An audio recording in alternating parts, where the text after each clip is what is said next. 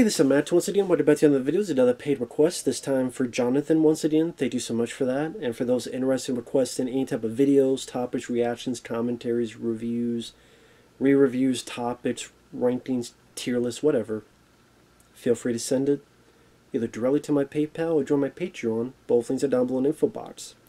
And this is for Cyborg, which I'm always willing to talk about Cyborg and movies like that any day and 3 times on Tuesday, because I love this film to death. And as also, I'm always open to that because I like to think I got a little bit better as a reviewer, a little bit, not too much. Also, throughout the years, you learn more about the production, you learn more about the movie, so maybe I have a little bit more to say about it. Like, for example, Cyborg, I think that was the first Jean-Claude Van Damme film I ever saw. And I am a huge Jean-Claude Van Damme fan. I've seen pretty much all of his movies. Lately it hasn't been much, but I love a lot of his older films. I love Bloodsport, Kickboxer. My all-time favorite is Hard Target. I love Time Cop. I like Sudden Death. I just don't like the doubles he has in the fights because of, I'm guessing, his drug problem. I get it for dangerous stunts, but for fights, and it's like these wide shots, that's not him. He's just in for the close-ups. I think that's distracting. But I still like Sudden Death. I like Double Impact. I like Universal Soldier. Love that movie. Cyborg is one of my personal favorites. I do see people look at it, think it looks cheap, it looks hokey. Call it nostalgia. You can throw it into that pile, sure. But Cyborg is my second favorite Van Damme film after Hard Target. Again, chalk up the nostalgia. But there's just moments that just hit me in a satisfying, entertaining level. That despite, it does have flaws, don't get me wrong, it does have flaws. But it has enough awesome or cool pinpoint moments that make me enjoy it immensely despite its issues. Now, it's directed by Albert Pyun, who sadly has passed away. Now, granted, I was not a fan of his work in the past 20-some years. If I'm really being honest, there's probably maybe 5 films of his I like. This one, Nemesis, The Sword and the Sorcerer, Doll Man. Maybe there's one more if I look through it. His filmography. Cyborg is my favorite, although I do really like Nemesis. Then probably Doll Man, and then Sword and the Sorcerer. Again, there may be one more. But I'm not big on Captain America. I'm not big on the later stuff he did. Like Ticker, I think he did. And the Nemesis sequels, I hated. But Cyborg, this is when Jean-Claude Van Damme was very fresh. He had done Bloodsport and Kickboxer. They were successful. And then he got this movie. From what I understand, Albert Pyun wanted Chuck Norris, his Tannen films. Chuck Norris did a lot of Tannen films, whether it be Invasion USA, whether it be missing action movies, but what they led to another, they said, well, we got this new guy called Jean-Claude Van Damme. Now, Van Damme was not adamant, as in he wasn't so fluid with his English. He's Belgium, and even with that said, I still liked, you could still see he had the it factor. He had that star factor. You looked at him and the way his stance, his face, his look, his presence. And I think Van Damme knew that his body would be the way to sell his acting and action to begin with. And you see with the way the film is, where there's slow motion, and he's going towards, he's got the head and the eyes, and he's got the package to make him a star. At this point, he might not have been the greatest actor. I do think he's a good actor now. People disagree, I'm sorry. Watch JCVD, watch Wake of Death, watch In Hell, watch, what was it, Until Death. Just look at his acting. He's really good.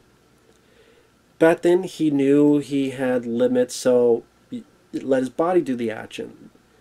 That's why it makes sense where he has a little bit of vocabulary. And even when he does talk, I like his accent. I just, as a kid, I'm like, this guy is cool. And he's doing these kicks and punches and these 360 kicks. as a kid, he was one of the first martial artists I saw and grew up with. Before all these other guys, way before Bruce Lee. Jean-Claude Van Damme was the first, probably could have been the first martial artist I saw on a movie screen. And I left a very indelible impression in my mind because of that. So they have a bunch of sets that were going to be used. His canon films were going to do Masters Universe 2. They were going to do a Spider-Man movie. Because they were trying to be a bigger company. It failed. Because they had Superman 4, and that was a big bomb. They had Masters Universe, did not do that well. Over the top, they put money into that with Sylvester Stallone. I love that movie, but it was a complete bomb. They tried to be bigger because they wanted to be a bigger studio and be Fox, be Paramount, be all these companies at the time. It failed. So then they lost the rights to Mattel, I think had He-Man, Marvel with Spider-Man. They lost the rights to this stuff. So we got all these sets. We need to make a movie. Okay, well, rework it, do some stuff, make it post-apocalyptic. And the budget was like $500,000. Anyway, I think the movie doesn't look too shabby for a $500,000. There are movies nowadays that go straight to streaming or straight to video or straight to streaming that cost double, triple that. Fine, you want to take the inflation, then cost the same. And they look way worse than this, whether it be because they add filters or crappy CGI or this. I like the way it looks. As cheap of a budget it is, I see elements that look like a landscape, that look like a post-apocalyptic. You know, I like the map painting at the beginning and the narration by our villain Vendor, played by Vincent Klyn. It's not his voice, but it's him embodied. I love that speech. I love when you see these two individuals and you find out one is a cyborg that's the key to the cure of this virus, this plague, and she needs to get to Atlanta, and the bad guys want her because they want to control the cure and have that power. But then she comes across Van Damme, who is a slinger, as they call it, and he gets wrecked for a bit, but he goes after first to kill Fender because of a backstory which we find out later in the film, but ultimately to save her and get her to Atlanta where she belongs. But you see these two individuals come out, and I looked at the landscape, it looks like post-apocalyptic. There's people hung and crucified and garbage and shit everywhere. Simple but effective. And I know Albert Pyun wanted to make a rock opera, and I saw his director's cut. I absolutely despised it. I don't know if the video is still up, because there's a really, really old video by, I saw like Cyborg director's cut. I feel ripped off, and I want my money back. I ultimately sell it. I did not only got my money back, I got a little bit of profit too, so it actually worked out for the best. But I hated the director's cut. I know in the director's cut, Van Damme's voice is dubbed by another actor. It's trying to be more like black and white type of thing. There's all these monologues trying to be very deep and very deep thoughts and deep soliloquies and paragraph to paragraph of diatribes of like a Shakespearean play type. There's less action in the director's cut. It tries to be more, it felt more pretentious. I'm sorry, Albert Pyun, but it felt more pretentious. I could see why, when that was shown, the audience hated it. I remember reading somewhere that only 1 out of 100 people said they liked it. So apparently, Jean-Claude Van Damme taught the canon and said, hey, I reworked some of Bloodsport, because people don't realize, him and I think Sheldon Ledge, they reworked Bloodsport, because that had a first cut that wasn't received well. They did the same thing here. Jean-Claude Van Damme, Sheldon Ledge, give us a few months, let's re-edit the film. Let's add some things. They did, and to me, I think it was a miles better film. It felt shorter, it felt tighter paced. The action scenes had a bit more oomph to them in terms of editing. And the ending, there was added action sequences to give more of a fuck yeah for Van Damme. Because in the original director's cut of Cyborg, the bad guy Fender just punched him. Van Damme didn't fight back. You punch him some more. Van Damme didn't fight back. Then Van Damme tries to stab. Fender blocks it, gets punched again. Van Damme does maybe one punch and then stabs the guy, and it's over. And when you watch the film, you can tell the stuff that was added in. But now that I know, it's like, it's not flawless, but like if you watch the movie again, it's in the rain. There's the bad guy Fender. There's Van Damme. There's a bit where Van Damme's like here, and you see the background is much more blue. Like over here is much more blue, and Van Damme's doing these punches. That was all added in after the fact. It's not in the original cut. That's why the background is like a lot more blue. And they also added in the final bit of the fight, where Van Damme gets the girl and Fender pushes them into this room with all these chains. None of that was in the original cut, which is like, to me, one of the best parts of the movie, where Van Damme gets his revenge and gets Fender's arm and kicks him and elbows and rams his head through the wall and kicks him and kicks him some more into this hook. None of that was in the original cut. Such a satisfying bit in the theatrical cut, in the re-edited and with additional photography. I don't know if Van Damme, I don't know if Sheldon Lettuce shot that stuff. I don't know if Van Damme shot that stuff or who did. Because it seemed like by that point Albert Pyun was kind of gone. So I respect Albert Pyun and what he filmed, but I think Van Damme, Sheldon Lettuce saved the film for me. They really did. And yeah, I think the way the movie looks for $500,000.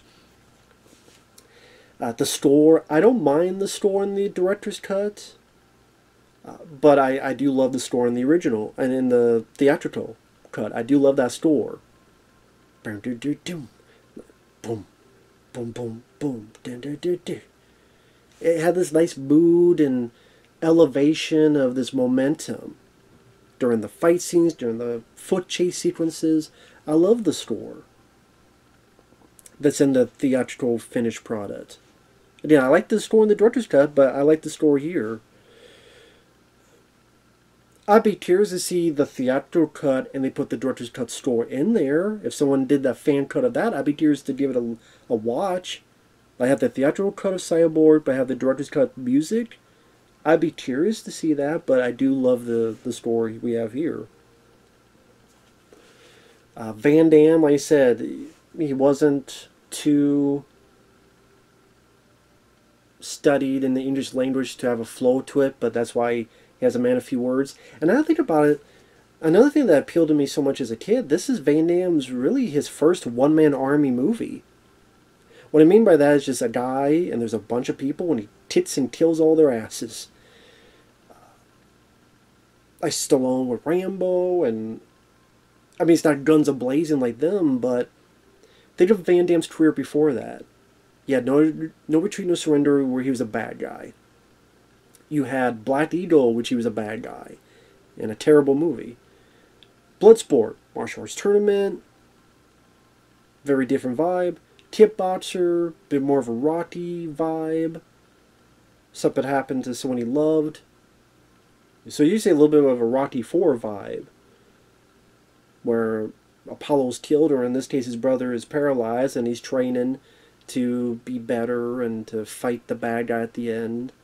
I'm on their rules and their area, their land, I should say.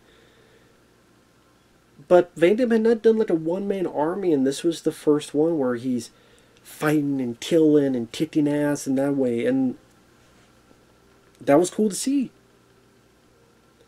Van Damme, I think, as an action star, great to see. And he was great in his element, in his kicks and his punches and his splits and his 360 hurricane kicks. Beautiful to look at. Vincent Klyn, he had the right body. He had the Meg Foster eyes. Meg Foster, who was in They Live and Leviathan, and he had the right look and big body structure. But when you hear his real voice, it's a very different voice.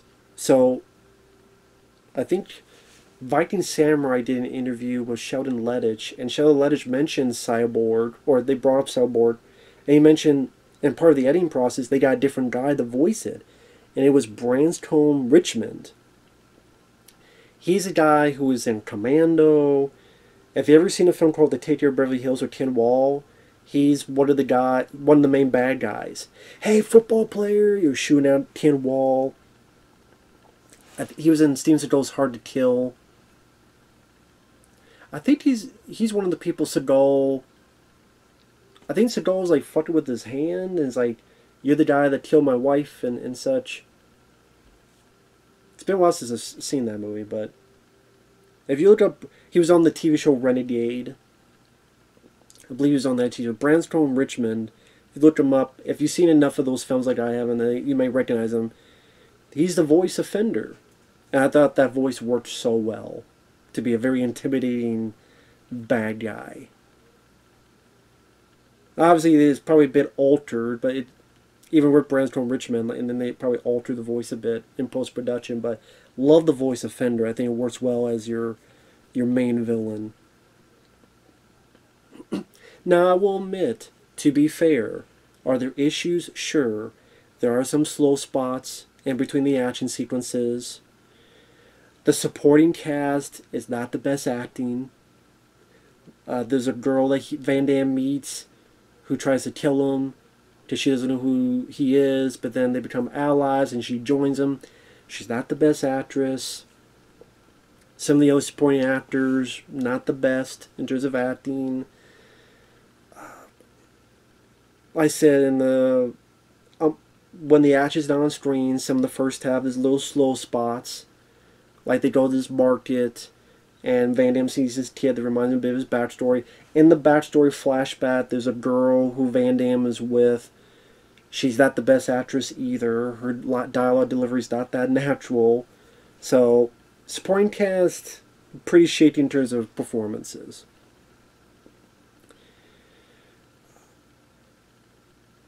But when I said there's a lot of these little elements that build up to be a satisfying experience, what I mean by that is moments in my nostalgic brain that remind me of my childhood.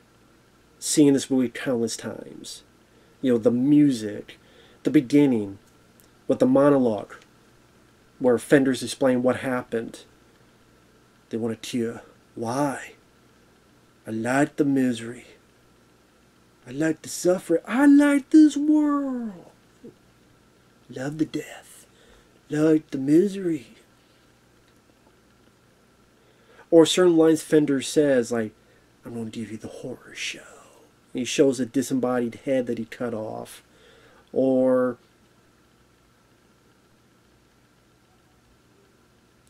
even when they're fucking up these people and they're killing all these people, it's like, hey asshole, I don't like the water. You're going to swim to Atlanta. Or even at the end where Vanda's like, Fender, and Fender's like, fucker. I love that stuff. It just, these little exclamation points. The backstory, how it culminates in this fucked up situation where this little girl has to hold these barbed wire to hold her family in place, or they don't fall to their death in this well. And you see the barbed wire ripping through her flesh and ripping through her hands. Such a crazy or fucked up idea. You know, the scene where Van Damme being crucified. And like, you know, people say, what would JC do as in Jesus? More like, what would JC do as in Jean-Claude? Jean-Claude's like, I ain't going to be crucified today, not like the other guy. I'm going to kick the fucking thing down. Fender! You know, I remember as a kid going, yeah, that's my comic book movie. That's my superhero movie in this way. And he's bloodied up and mangled up. And he's kicked in the shit out of his cross. And the way it's edited, I really do think the editing is underrated. Like when he's kicking the cross and it goes back to this flashback and back and forth, back and forth. And he screams, ah! And a lot of people don't like this editing technique, but I love it. There's a lot of Van Damme early films had this. Where he does a punch, but then you see the punch from like 3 angles. And it becomes like a music, like a song rhythm. So when he punches, it's like, pa, pa, pa. He does a tit. Pa, pa. So maybe he does one tit, but through alternate, with editing and alternate angles, it seems like he tipped the guy 3 times, when in reality he only tipped him once. And I think they did a lot of that in re-editing to make these action scenes seem a bit more with a punch and satisfying, a bit more oomph to it. Like, yeah, a lot of people don't like the editing style. I loved it. I miss seeing that in Van Damme movies. You say because I grew up with it. Okay, well I still liked it because again it gave the fights like a rhythm of a song. Pa pa pa pa pa, cha cha cha. Yeah, that type of stuff. I don't know how else to describe it. And I love that. I love the little blade that come out of his foot. And he does this beautiful tit to hit the guy in the neck. And when you really first see Van Damme kicking ass among these ruins, and you just see him just one after the other after the other. Even at the end in the rain, he blasts and he turns and stabs a guy. There's one guy he hits like 15 fucking times, hits him to some fire, and blows up. You see Van Damme's character fly back. I'm like, this is fucking awesome. Oh shit. I love the gun he has that's like shooting nails into people's necks and stuff. And in terms of editing, there's bits of slow-mo, like when Fender has one of the ladies on the ground knocked out and Van Damme walks up and he's got that look. I'm like, that's a movie star look. That's a movie star presence. When he's walking up, he's kicked this guy's ass, kicked this guy's ass. Or in the sewer, when they're trying to get away, and you have a bad guy looking around, and you see the reveal that Van Damme is doing the splits on top of these like pillars, and he's looking down. And for people that want to say this is an absolute garbage film, look at the editing in that scene, where it's edited to Van Damme looking down, guy looking up, Van Damme looking down more, guy looking up some more, and the music builds up that momentum. Down, guy looking up, Van Damme looking down more, looking up, and then chi chi chi. Now, I do wish some of the violence was not edited. It feels like the violence was edited. And that's why I was curious about the director's cut. Because I thought the director's cut was, oh, it's going to be much more violent. Because you see, like, some stuff seem a bit edited for violence. I thought we were going to see more of that. No, we saw, I would say, less of that. And some people say it's more violent. I don't think that's the case. At least in all instances. It's been a while since I've seen it. I don't remember it being the case where we saw a lot more violence. Maybe there's like at one point, maybe there's a body they find that some dogs mangled or something. Like, but like other attributes I would think you'd be more violent. It didn't feel that way for me. Maybe not. Maybe it's been a while since I've seen it, but I do remember the other stuff being shitty.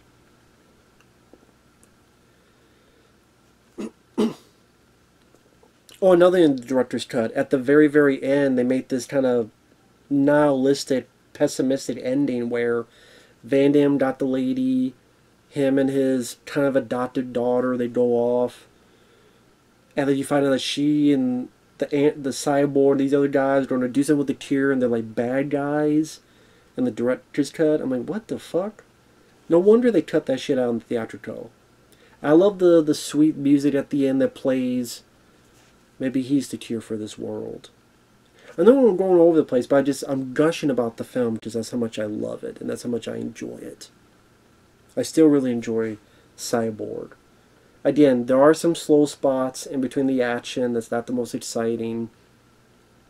Again, some of the supporting cast, especially the actresses, not the strongest. You tell there's some editing around the violence that's a bit irritating, but Van Damme's a badass. Fender's a fun